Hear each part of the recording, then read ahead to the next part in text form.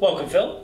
Thank you. Tell us a little bit more about your role here at Bupa Cromwell. So I'm the hospital director at Bupa Cromwell Hospital. Ultimately, I see my job as enabling people and the environment to deliver the best possible patient experience and outstanding clinical care. So what do you believe sits at the heart of the Bupa Cromwell culture?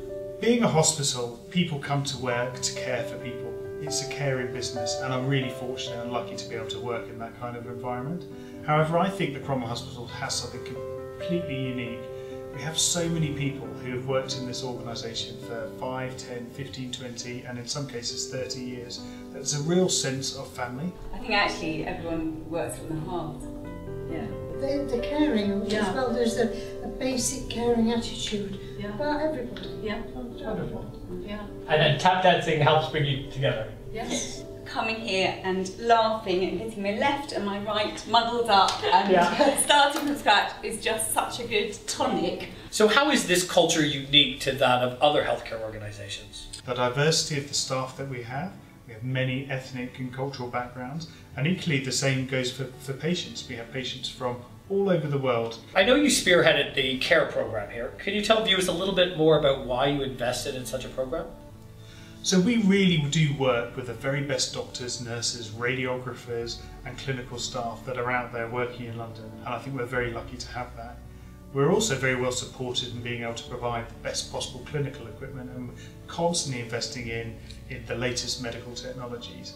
But what we wanted to be able to do is really align that with a 5-star hotel experience.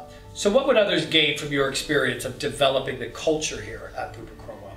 Through the introduction of the care programme, we've been able to monitor and track our patient experience, and we've consistently seen improvement in our patient experience results across the 2-year programme, to the point now that we can say that 100% of our patients are either likely or extremely likely to recommend us as a hospital. The care program was an important experience for all of us at the hospital because it helped us understand what other colleagues are doing in other departments, build relationships between different areas that we would not normally go and visit, and I think that's very helpful for the patient's experience. I think it is essential to have that service element, and it is different depending on the areas that you are looking after or servicing, because what you need from a 24-hour service is completely different to what you would need for a day, Monday to Friday, 12-hour service. So what are some of the challenges that you face in the hospital environment?